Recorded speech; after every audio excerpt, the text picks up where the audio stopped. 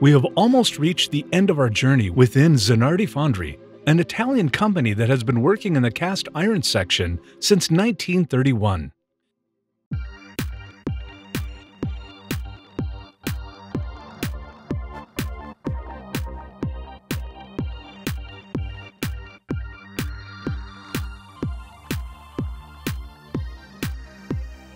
In the previous episodes, we have been able to observe in detail all the preparation, from development to casting, of a cast iron object.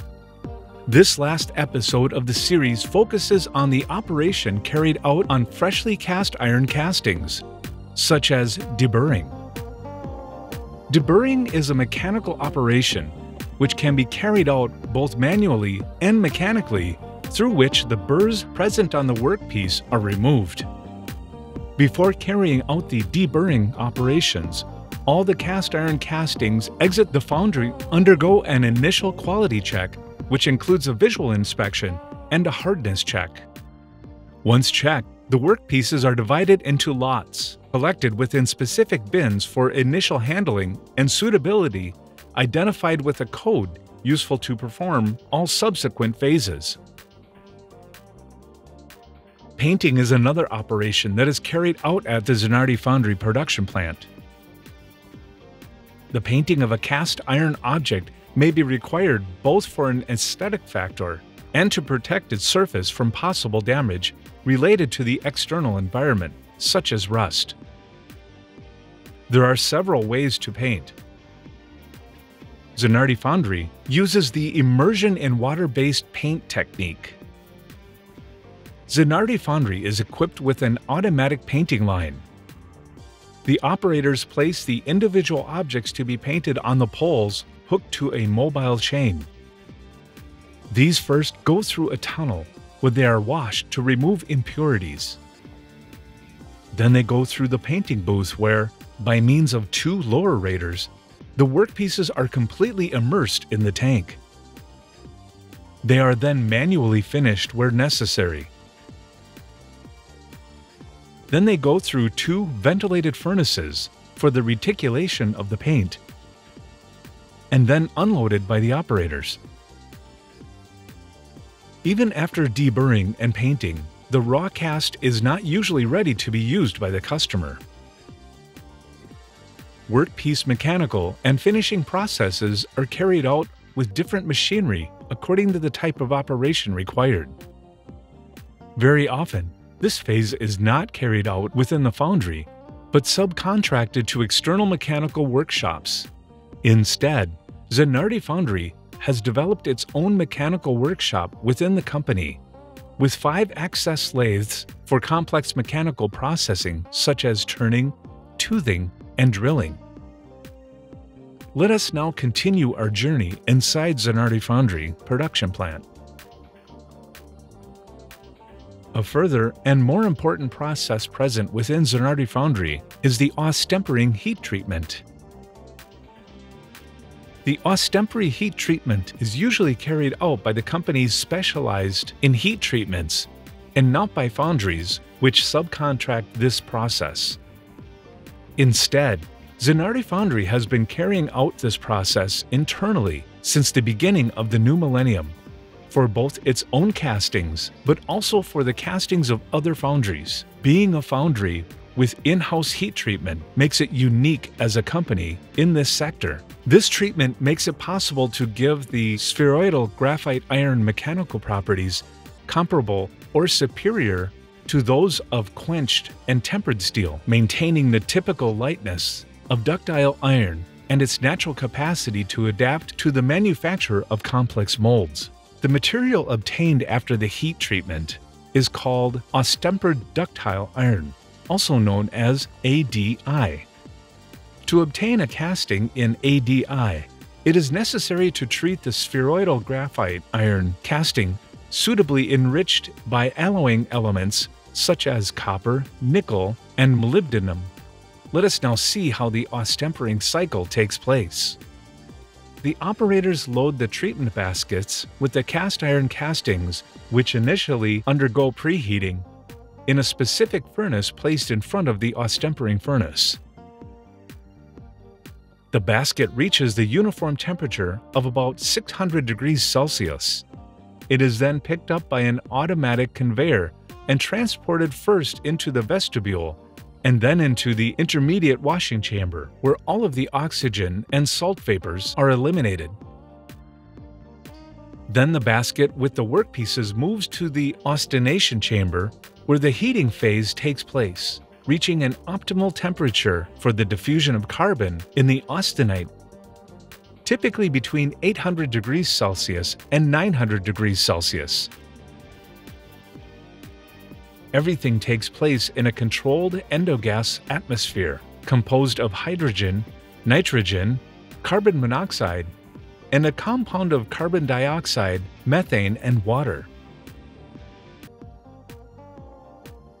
At the end of this phase, the material passes from a generally perlytic matrix to a completely austenitic one rich in carbon. Once austenization is complete, the basket moves back into the intermediate washing chamber without coming into contact with the external environment, then returns to the vestibule and finally descends into the salt bath for the hardening operation. Hardening takes place in a tank containing a mixture of water, nitrates, and nitrites, and the basket with the workpieces will remain immersed in the austentempering until the austempering reaction is completed. In the hardening phase, the temperature can vary. The temperature can vary between 240 degrees Celsius and 400 degrees Celsius, based on the desired A grade, and it can last from a few minutes to a few hours. At the end of this cycle, the matrix of the material will have transformed into a matrix with an ausphorytic microstructure, that is, containing a mix of stable austenite and acicular ferrite. The cycle is repeated continuously and in rotation. While one basket is in the preheating phase, another is in the austenation chamber, and another is in the hardening phase in the salt bath. At the end of the hardening phase, once the basket has risen in the vestibule, it is picked up by the automatic conveyor and taken to the water washing system, where all of the saline residues present on the cast iron workpieces and on the basket will be removed. The salts will be subsequently recovered by sending the washing water into an evaporation system and reintroduced into the salt tank. Once the cast iron workpieces are extracted from the washing system, the operators carry out checks and, if requested by the customer, mark an additional serial number with a marker. Let us now talk about quality control.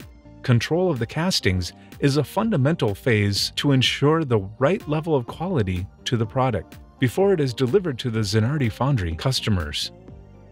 For this purpose, there are areas dedicated exclusively to the testing of cast iron castings, both raw and machined. With the laser scanning method, it is possible to obtain a scatter diagram that reproduces the real workpiece and the relative dimensions. Once the scatter diagram has been obtained, this is superimposed over the three-dimensional file agreed to by the customer.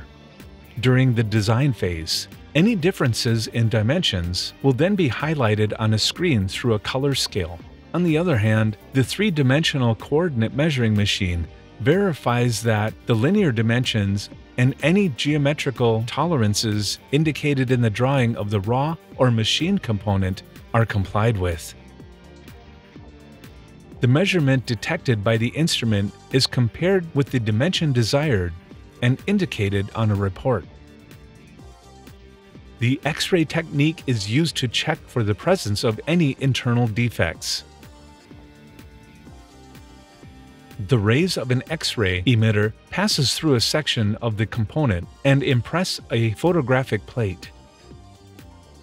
Once developed, the plate can be evaluated by a certified operator who classifies the degree of defects identified according to the international standards. These defects can be generated by the solidification process of the cast part, which could, in some cases, leave air bubbles trapped inside the cast part itself. These defects or discontinuities are generally unwanted because they could compromise the structural strength of the component. In addition to the X-rays, the internal quality of the workpiece can be checked through ultrasonic testing. By placing the appropriate probe on the cast part surface, it is possible to, without having to separate it, understand whether the workpiece is healthy or if it has internal defects. If internal defects are present, the ultrasound emitter gives back a different frequency response compared to a defect-free material, highlighting the presence discontinuity. For the more critical parts in terms of safety, the surfaces are visually inspected to identify surface defects that are not acceptable to the designer, based on international standards and supply specifications. Highly specialized and experienced personnel are required for this activity to assess the state of the components in order to identify even more critical defects such as surface cracks. A magnetoscope inspection can be carried out. This instrument makes it possible to check the surface of a part and highlight whether there are surface cracks that could compromise its duration and use. After having magnetized the workpiece, it is covered with a water-based liquid with magnetic particles. Within a sufficiently darkened environment, using a UV lamp, it will be possible to highlight any cracks, thanks to the accumulation of the magnetic particles near the crack itself. We have come to the end of our journey through the Zanardi Fonderie company.